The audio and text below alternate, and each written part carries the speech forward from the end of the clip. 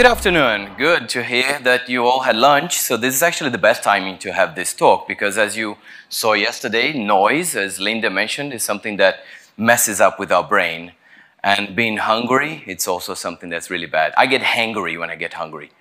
So yeah, I'm going to talk to you about psychology. And then you might be thinking, psychology? This is a tech conference. Why am I here to listen to someone talk about psychology? I was really happy that yesterday Linda also mentioned psychology and the fact that we are all humans, right? I hope so. Is there anyone here who's not a human? No? Okay, all humans. Because if you are not a human, feel free to go away because this talk is for humans. So, psychology. What is psychology? When you look at this word, you might think, okay, I'm going to think about my dramas and lie down and think about my past and all the times I cried. And when I saw this word for the first time, that's what I thought. But then I started studying something that has to do with psychology, which is called cognitive psychology. And within the boundaries of cognitive psychology, there is something called behavioral economics, which is science that explains how we make decisions. And why did I want to learn how we make decisions? Because I wanted to influence people's decisions. I would go to a meeting and then I would suggest something. Or I would be working with someone doing pair programming and then I would suggest, let's say a variable change of a name and people wouldn't accept. I'd be very, very frustrated because my ideas, they weren't getting accepted. And that's influencing people to make a decision or to accept an idea that I had in my mind. So I started studying behavioral economics and that's how I ended up reading those 3 books. Throughout the whole talk, I'm going to show you a little bit of what I've learned on those 3 books. Thinking Fast and Slow from Daniel Kahneman, which is the same author from the Noise book that Linda mentioned yesterday, Predictably Irrational, and Nudge. Right? But before that, I want you to watch this little video. My name is Darren Brown, and the question we're considering is simple. Can we be manipulated through social pressure to commit murder? 70 people coming in here. They can't see this. Take them by the knees. 70 actors will be playing out a meticulously planned and rehearsed scenario to manipulate this man, who has no idea he's being filmed. Come on, guys, what are we going to do? He's a millionaire. He's going to make sure you go to jail. This show is about how readily we hand over authorship of our lives every day. Just give him one big push. Can social compliance be used to make someone push a living, breathing human being to their death? Welcome to The Push. All right, so has anyone watched that on Netflix? No? Yeah, good. Can we manipulate people to commit murder? So my question here is even simpler. Can we manipulate people to click, to like, to submit, to buy online? Can you be manipulated to doing all that? And we are pushed or nudged all the time to make those decisions. Before we get into all that theory, because we had lunch and you all like a bit, after lunch some people get tired and sleepy, I want to run a very quick exercise with you, which is I want you to do 3 things in 1 minute. It's really going to be 1 minute. I'm keeping track here. So please stand up and let's do 3 things. And please do that because this is going to be something we'll get back at the end of the talk. I created a practice. I was in Atlanta one day on Martin Luther King Day and we were doing some icebreakers and I created a practice called I Have a Dream. And my dream was, I have a dream that technologists look at ethics and morals as the basis for everything that's done. So what I want you to do is I want you to find someone you don't know. Don't find someone you already know that you came with. Say, hi, my name is, and then ask them, what is your dream? And then pay attention to the other person's dream. Not just your dream, but share with each other one of your dreams. Go ahead, 1 minute. Thank you. Wow, that's good energy. Lots of dream sharing, right? So keep that dream, the other person's dream, and your dream to yourself right now. At the end, you will get back to it. 35,000, does anyone know what that number is? It's the number of decisions you make every single day. Do you remember the 35,000 you made yesterday? I can't remember, like 35. Can you imagine 35,000? And the thing is, we make those decisions unconsciously. And not only we make them unconsciously, we make a lot of those decisions using digital devices. We've delegated a lot of those decisions to digital devices. When I arrived in Chicago, I went to Google and I said, where to eat in Chicago? And what do I get? I get 1,340 million results. And Google calculates that in 0.58 seconds. And what happens? 9 in 10 people click on a result from the first page of Google. There is actually a joke that says if you kill someone, the easiest way to hide the body is on page 2 of Google. Because no one goes there, right? So everyone clicks on the result from the first page. But the thing is, did you make that decision or did Google make that decision for you? Did Google push you or nudge you by putting the results on the first page to allow you to click on that result? That is a nudge. It is a digital nudge. So if you click on the first page, you've been digitally nudged. But what I do is I also ask other people because I don't want to rely on my decision making just from Google.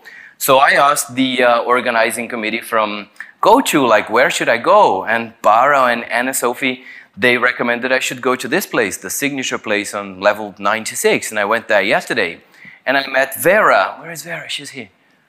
No, she was here yesterday. And she recommended that I should go to this place, the Bahal Temple.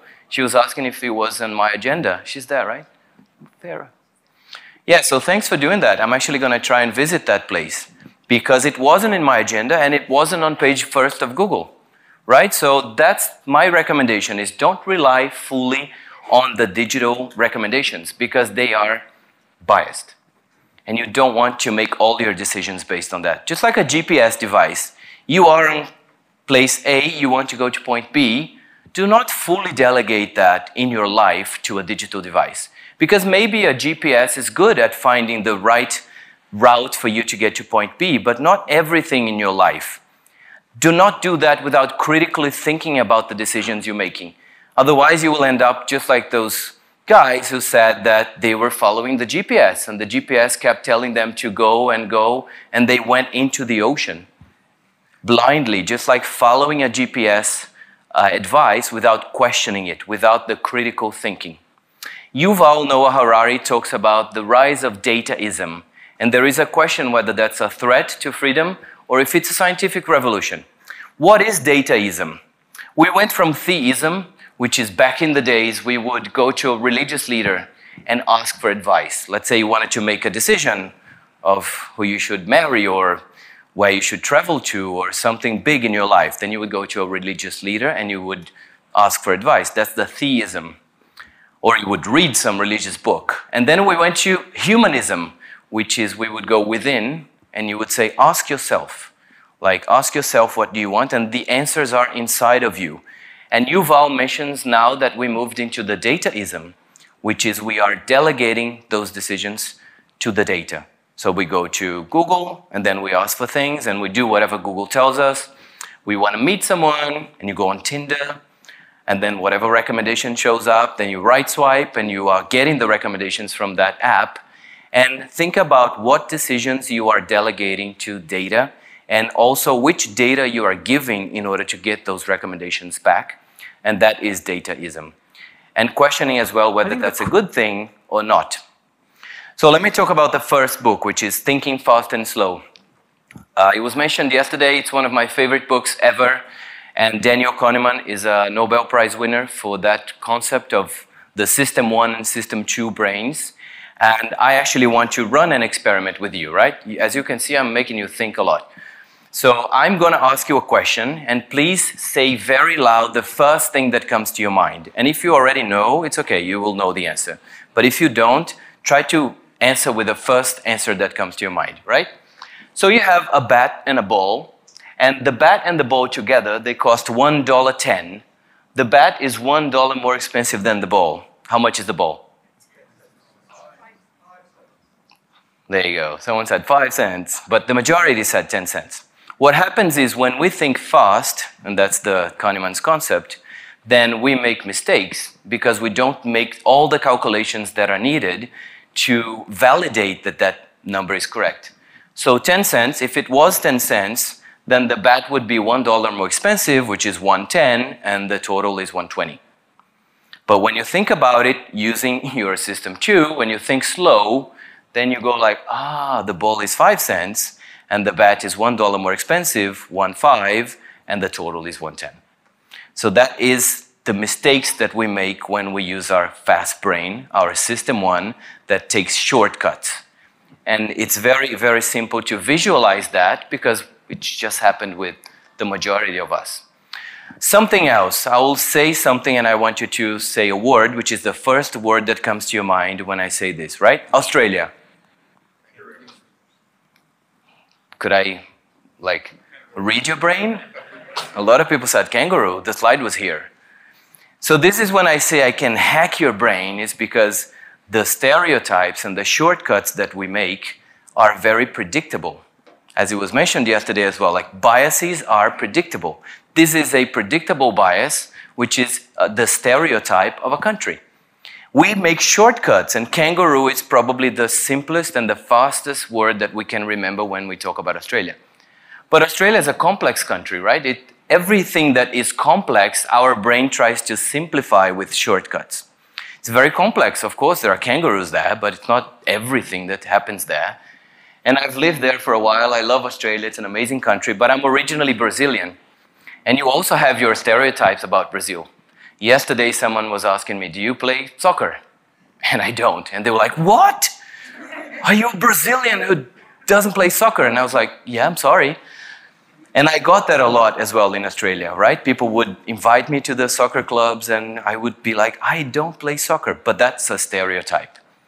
Some people would think that Rio is the capital of Brazil and it's Brasilia, but when I went to Australia, I also thought that Sydney was the capital, so I also have my stereotypes. I'm also biased. We are all biased. And as a name, right, when you think about Pelé, first thing that comes to your mind is soccer player. Well, maybe someone in Brazil has a cousin called Pelé.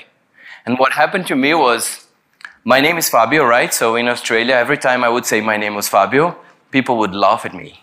And I wouldn't understand why, because I was coming from Brazil and my name is very common in Brazil. And then I was like, why are you guys all laughing? Because my name is Fabio. And they were like, yeah, because of Fabio. And I was like, what Fabio? And then they were like, this Fabio.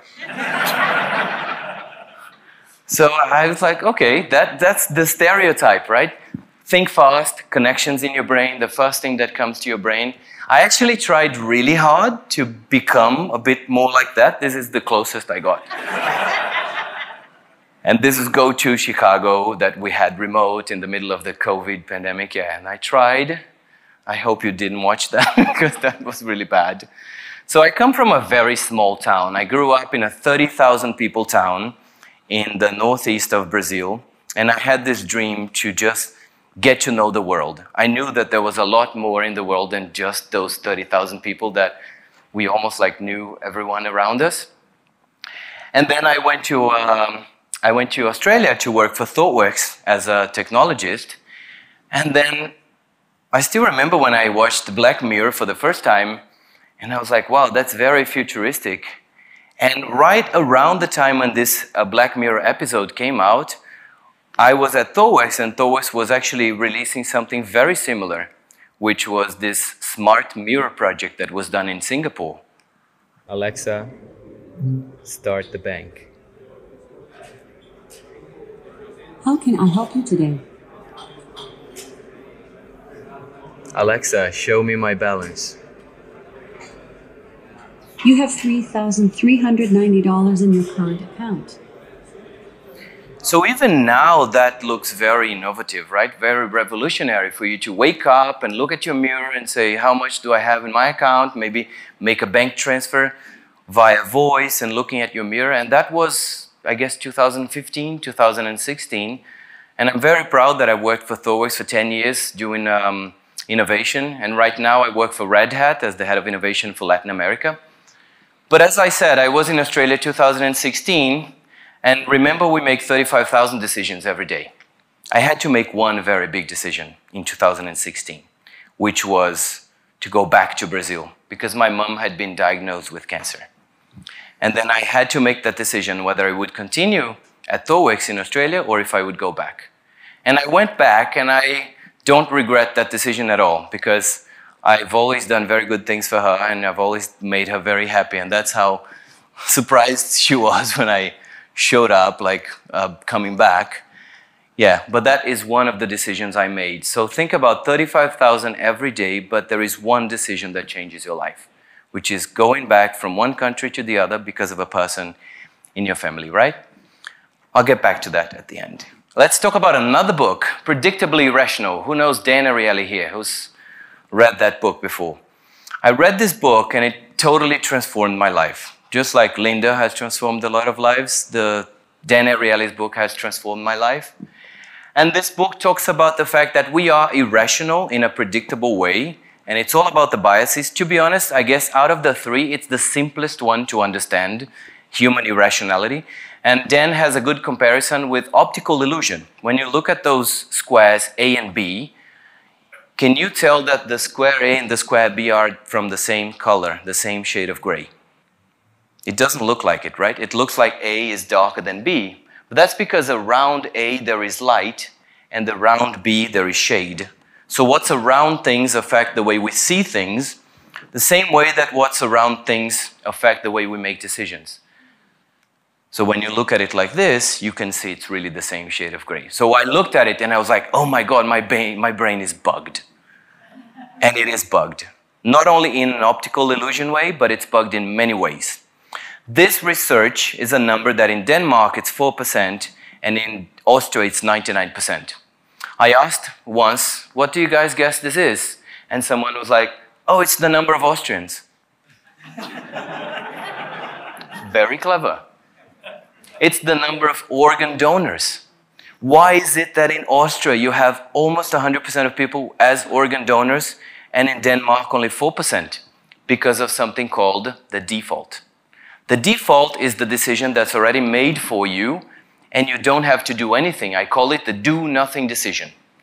And there is a bias for that. It's called the status quo bias or the default bias. Pretty much when you choose a setting on your phone or on an app that you're developing, or let's say the default variable value that you're setting to a variable, be sure that the majority of people will not change that. So be very conscious about your defaults. And that's all the research that has been done on all the countries where the default is that you are an organ donor, where you have to opt out, then the majority of the people can't be bothered. It's a big decision, right, for you to decide whether you want to be an organ donor or not. So you would think people would make that conscious decision and go there and actually say yes or no, but the default just takes over completely. It's unbelievable. And since we build software and we build applications and we build technology, what are the digital defaults? All those things that you see online on forums and applications, they have the default. Because think about something like that. It's a checkbox that says, I do not want to receive emails. What happens on the do-nothing situation? You receive emails, right? So if you don't do anything, if you do nothing, you are saying that you want to receive emails.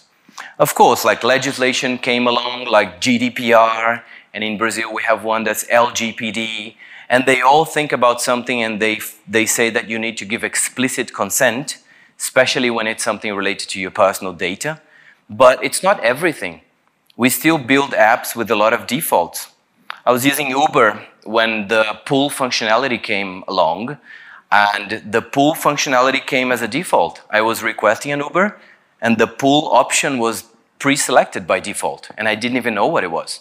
And in fact, I like to talk to Uber drivers, and one Uber driver said that this lady asked for an Uber pool, and she arrived at the car, and there was another passenger, and she was like, what? I just ordered Uber. And the guy was like, you ordered Uber pool. And she was like, I ordered what? So she didn't even look at what she was ordering, because we don't think about anymore the things we're doing. We just go next, next, next, next. And you end up choosing the defaults that the applications chose for you. So be very conscious about defaults, because that is a powerful thing. I'm going to talk to you about another experiment that Dan Ariely mentions on his book, which also influences people's decisions. This was done with the selling of a subscription from the magazine The Economist. So you had three options. Digital subscription, $59, print version 125, or print plus digital for 125. And then what happens? Majority of the people get the 125, and nobody gets the 125 print version only. Why would you get print version only if you can get both for the same price? And then they go like, okay, nobody chose this option in the middle, so we're going to remove it. And that's why I like the concept of the scientific method, which is running A/B tests and actually having two groups of people trialing things with double-blind experiments. And then they ran an experiment without the option in the middle, since nobody chose it. Why should it impact anyone's decisions? But if you remove the option in the middle, then the majority of the people buy the $59 one. And why is that? People actually didn't want both. They just went for the combo because it looked better. So if you want to make something look better in an equation, in a formula, there is a way to do that. You add a decoy option to the formula. The formula is, if you have A and B, and you want someone to choose option B, you add a minus B option. Minus B makes B look much better. And that is called framing. It's a way where you can actually nudge people into choosing option B because you just added option minus B. And because we have limited attention, which is one of the concepts of behavioral economics, we have limited attention. We don't consume all the information that we see because it's too much. And what's around us influence our decision, then people go and choose option B. And it happens all the time. Like, I kept seeing those biases everywhere, and I kept seeing people frame decision-making to me. And I was like, okay, buying an iPhone, $699, the most expensive one. And then you add like two more, like Pro Max, more expensive. And then suddenly the $699 doesn't look too expensive anymore because now it's not the most expensive. When you're choosing something on a menu, people go to, let's say you're buying wine on a wine menu. There is the middle option bias, which is people don't want to buy the cheapest wine or the most expensive wine, so they go for something in the middle. So a lot of restaurants, they actually add very expensive wines that sometimes they don't even have, just so you buy the cheaper version. I was working for an insurance company, and then they were choosing which cover should be sold to someone as an insurance for people who had, let's say, equipment like a camera. And then there were way too many options of coverages that they should buy. At the end of the day, the user would end up with 511 different options. And then I was working with great UX people at that time, and they were like, what if we do digital personalization based on the information that we're getting and based on which covers those professions should be buying? Then we only show them 3 options as combos. And that was when I realized that the UX people were using the same concepts as what I had read on the Predictably Irrational book from Dan Ariely. And I was like, wow, there's like behavioral economists talking about this one thing, and then UX people are doing the same thing, but sometimes they don't even know that they are using those concepts. But sometimes they do know, right? Netflix has the functionality of autoplay, which is very similar to the do nothing situation. If you do nothing, you keep watching. And that is using your default. Amazon patented something called anticipatory shipping, which is they will send you something before you buy it. And of course, there will be something like, okay, you can return if you don't want it, but by understanding your behavior of search, then you can receive something that you haven't even bought. So that's the do nothing situation happening again. The default is you receive the thing, and then sometimes you can't be bothered to return. So that buy decision is not made by us anymore. And who's a UX person here? Who works with UX or CX, customer experience or user experience? You have a lot of power. There is a lot of power in the hands of UX people because you get to decide how people will make those decisions on your products. And behavioral economists talk about decision architects, and UX people are the digital decision architects. I like this quote that says that a designer who doesn't understand human psychology is going to be no more successful than an architect who doesn't understand physics. So you do need to understand human behavior, and that's why the word behavior is very important. I like what they did at Lemonade, which was a startup in San Francisco. They did some things very revolutionary. They had the fastest claim ever done. That was a 3-second claim. Have you ever had a claim approved in 3 seconds from an insurance company? It was all done via automated systems and artificial intelligence. And what they had was a behavioral lab. And who was heading that company? Dan Ariely. So Dan was the chief behavioral officer at Lemonade. If you work for a company who really cares about human behavior, you have a CBO. Do you have a CBO in your organization? Or do you care about human behavior so much that you would have someone look at behavior in such a serious way? So I got to meet Dan. In 2014, he was in Brazil for the World Cup. And then a friend of mine bumped into him at a cafe, and he's not like that well known, like Elon Musk. And then my friend was like, oh my God, you have no idea who I met at the cafe, Dan Ariely. So he was very approachable, and as of that day on, he ended up giving me advice and mentoring me on some of the things I did in my life. And I want to show you how a 1-minute audio just changes everything, because I was writing the book, and I wanted to write the book about a talk that I was giving at the time, which was How Cognitive Psychology Explains Agile. And then he said, don't go with the agile because it's too niche. Just talk about the digital interactions altogether, because it's much bigger than just the agile. And this is the audio that he sent me. Hi, Fabio. So I think that the digital world has a few interesting changes. I'm sure that people think differently when they see a digital interface. And here you can even say that different digital interfaces are different. You could think about different chapters that each focuses on what is different from in this technology approach for good and for bad, and think about what you would do differently because of that. So let me know what you think. Bye. Yeah, and I had 3 titles for the book. I was either going to call it Digitally Irrational, for the predictably irrational, or I was going to call it Clicking Fast and Slow. And one of the chapters of the book is called Clicking Fast and Slow. And then I decided to call it Digital Nudge, because the word nudge kept really like, when I was giving talks, people really liked the concept of the nudge. And so speaking of nudge, let me talk about Nudge, book from Cass Sunstein and Richard Taylor. Taylor got the Nobel Prize in 2017 as well for the theory. And nudges are small and powerful interventions in the environments where we make decisions. And that could be a physical environment, or it could be a digital environment, right? So nudging someone, nudge is interesting because it's a word that doesn't exist in Portuguese. So in Portuguese, we only have push and touch, but there is no nudge. But nudging is, if you just nudge someone on who's sitting next to you, there you go, that's a nudge. So I couldn't understand that because the word doesn't exist in Portuguese. And then I started what I call a movement, which is the digital nudge movement. And I have 2 groups of people that I talk to. The digital citizens, who are everyone who live in the digital world. And what I try to do with the citizens is to raise consciousness and raise awareness. And with the digital decision architects, what I try to do is I try to teach them how to nudge for good. And that's the book. And the funny thing, as I said, in Portuguese, there is no nudge word. So one person came to my talk and they were like, oh, now I know what you're talking about. I thought this talk was going to be about nudes. And they actually took a photo covering the G, so it ended up in digital nude. In fact, if you go to Google and you search for Fabio Nudge, you will get a lot of content from me. Do not search for Fabio Nudes. I have no idea what's going to come back. Maybe the blonde guy. I have no idea.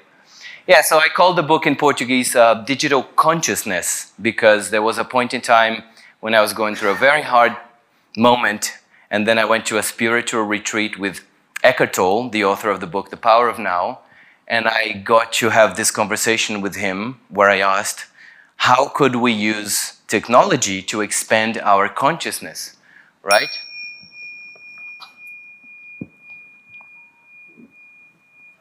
I work with technology, and I actually, it was quite interesting to hear you talk about technology a few times in the past couple of days, and the way that you mentioned that smartphones are actually an extension of our minds. And I'll follow up a little bit because of time, but then I asked him, how can we use technology to help us expand our consciousness and be more present? And then this is his answer. If you want to learn about human unconsciousness, you want to learn about the human ego, just go there and read what people post. Be careful with what you put out there, what kind of thing you post. Give yourself a moment when you read something before you type in an answer or a comment. Give yourself a moment and go within and avoid making people wrong. Yeah, if you want to watch more of that, there is a 16-minute video on his YouTube channel. Just YouTube search for technology and consciousness. It was a good conversation, and that inspired me to call the book in Portuguese Digital Consciousness. And I'm going to go very quickly through the 5 digital consciousness skills that I've mapped. We went straight to the 3rd one for some reason. But first one is control. So have control over your decisions, right? It's the first C of decision making. The second one is the one about the connected and disconnected balance. Sometimes we get connected too much and we forget to connect with people who are sitting right next to us. So balancing things between your connection and your disconnection is also a skill. Being knowledgeable about the unconscious biases, it's also something that I believe that makes you a better digital citizen. So for example, what Netflix uses in terms of your autoplay, it is making you as a seamless experience for you to keep watching. Right? I want to mention this book as well called Friction. It's a very good book that talks about when you want someone to do something, then remove friction. So because Netflix wants you to keep watching, then they remove the friction of having to click next and having to click for you to watch the next episode, and that is creating a seamless experience. I actually want to go to the Amazon Go store that there is in Chicago here, but this is a seamless experience as well. You just walk in, get something, and you walk out. So removing friction is a way to also simplify your decision making, because we want to make simpler decisions without having to spend too much cognitive load. So remember the little boy from The Sixth Sense who used to see dead people? I see biases. I see biases everywhere. And I see biases in myself as well. I am biased. We are all biased. And I believe that by seeing those biases and by being more aware of them, I can actually change my behavior. It is a conversation I was having yesterday with Lynn, like, can we change our behaviors by being aware and conscious? And I believe so. I have changed my behavior by being more aware. And I've had feedback from people say, just because I've watched your talk or I read your book, I make better decisions.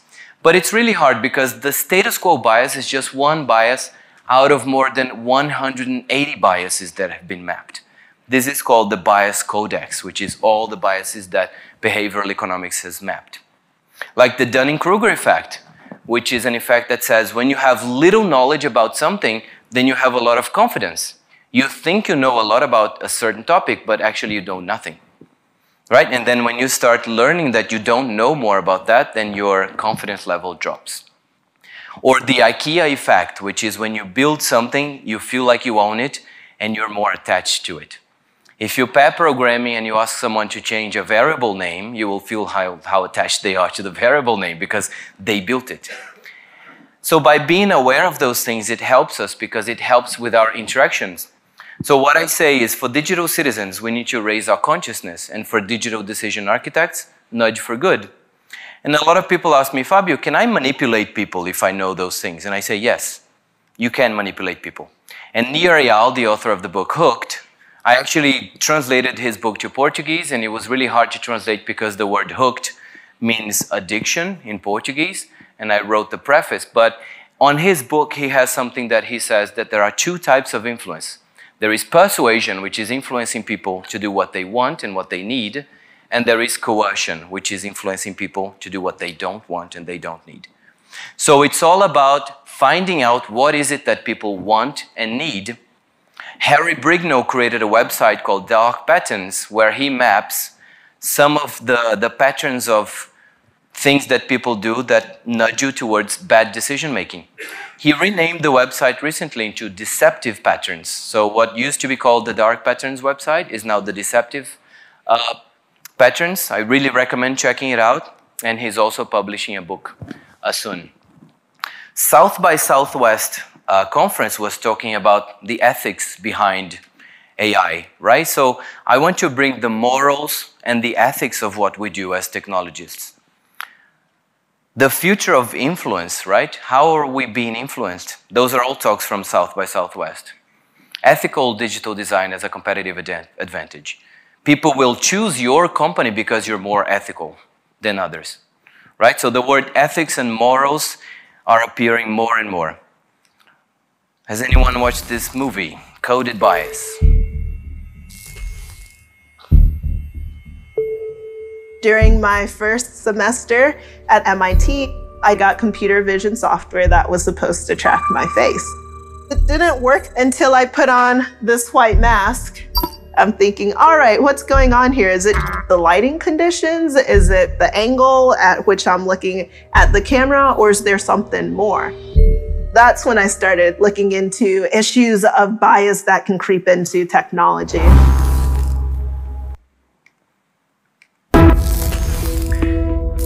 So not only humans are biased, we are training technology, and the technology is becoming biased as well because we are training them without data diversity. This was the case, like the algorithm was trained with face recognition data that didn't take into account diversity. What I like about this is that we are raising awareness, and there are things like Amazon SageMaker that detect bias, and then we are being aware of the fact that some of the algorithms and the AI have been biased. I spoke a lot about experiences, right? So, and as you can see, like experiences and emotions, it's something that we as humans, artificial intelligence doesn't have emotions, and we do. And it's one of the things that differentiate us from AI. And I went through this experience, so I really want to say, if you don't want to go through it, it's okay. Just sit still, don't close your eyes. But I do believe that we have such huge power inside of us, and that emotions are transformative. Not only I say that, but that's neuroscience. Like the way we feel just changes our lives, for good and for bad, as we were saying yesterday. Someone can say, a judge can judge something better or worse depending on how they're feeling. So what I want to do right now is I want to invite you into an experience that I went through, that I want you to feel the best vibrations and the best emotions that a human can feel. And if you don't want to go through it, I went through it, it changed my day and it changed my life, so I started doing it on my talks. It's called the guided meditation. It takes 3 minutes, and you just have to close your eyes and follow what I'm saying, and that's it. But if you don't want to do it, feel free to just stand still. Let's create good experiences and let's use technology for good, everyone. Thank you so much. I'm Fabio.